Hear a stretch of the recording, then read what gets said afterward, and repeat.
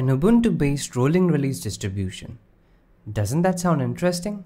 Well, Rhino Linux is certainly something that has our attention.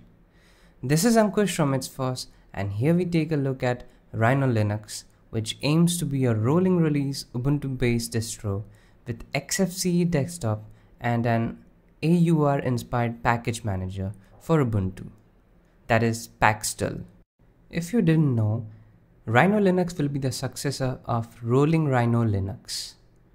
The project was never aimed to replace other stable distributions and was purely a passion project made for fun.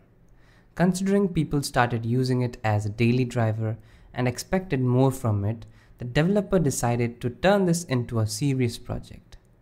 At the time of recording this, Rhino Linux was in its open beta stage and close to a stable release. The distribution uses a modified version of XFCE 4.18 alongside Paxtel at its core for a hassle-free user experience. They ship with sane defaults, making the traditional desktop beautiful. Just because of the desktop, you can consider it as an alternative to Ubuntu once it has its stable release available. Not to forget, with XFCE as the desktop, it is lightweight, fast and customizable, as all Rhino Linux related packages are packaged as PackScript. Any OS updates can be done through Paxtel. The inclusion of XFCE 4.18 also enables Rhino Linux to take advantage of various improvements on offer, such as the improvements to Thuna, File Manager, enhanced desktop panel and more. So, how does the distro feel and behave? Well, when you first boot up into Rhino Linux, you are greeted with a very clean and modern looking quick setup wizard built using Rust.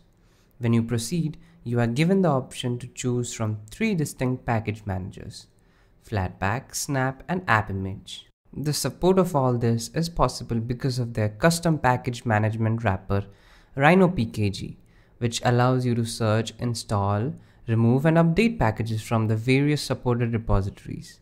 It also lets you select which package manager you wish to install it on. In contrast to the latest official Ubuntu flavors, you actually have the freedom to have Flatpak enabled out of the box. So that's nice. You can also opt for Flatpak apps if you need them. Then there are the extra settings that you can opt to enable. One is to enable the wonderful Python-based frontend for apt package management, Nala. It is apt in Ubuntu, but better. Originally inspired by the DNF package manager, it gives you a nice user experience when installing packages via the terminal. The other is Apport, which is a crash reporting system that lets the developers know of any issues with your installation in the event of a system crash. When you are done with that, you get to see a very familiar desktop layout with a neat wallpaper and system widgets at the bottom taskbar.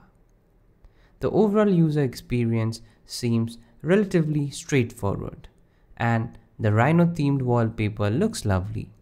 So, what do you think of this new upcoming and probably a unique take on Ubuntu based distribution as a rolling release? Let me know your thoughts in the comment section down below.